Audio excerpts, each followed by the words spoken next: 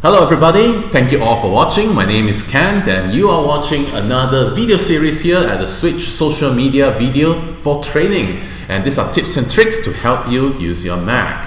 For this video, I'm going to be talking a bit about mission control and hot corners. Now, if you don't know what I'm talking about, no worries. We're going to cover that right in this video right now.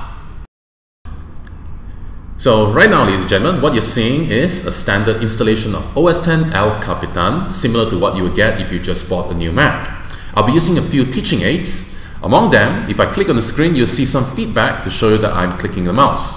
Also, you can see me zooming in and zooming out the interface. So this is to focus your attention to elements on the screen. So let's get started and talk about mission control. What is mission control? Mission control is a built-in feature in OS X where with a single click of a key, you can literally open up every single window on your screen, something like a control.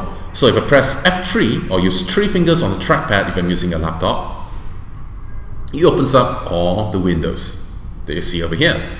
Now, the problem is, this is a standard default behavior. You press F3, it opens up, or you use 3-finger gesture going up to open up. But what if you want a faster shortcut? So this is where you can customize mission control with hot corners. Just go to System Preferences, click on Mission Control, and turn on Hot Corners at the lower left corner of the button that you can see inside the System Preferences. So set the behavior. Hot corners mean that if my mouse is on a particular corner of the screen, it will activate the following feature. So if I say I want to activate mission control, instead of pressing F3 using 3 fingers, I just need to move my mouse to the upper left corner as I set over here. And to test it out, I'm going to click on OK, and look what happens. My mouse is over here, and I'm going to move it to the upper left, move.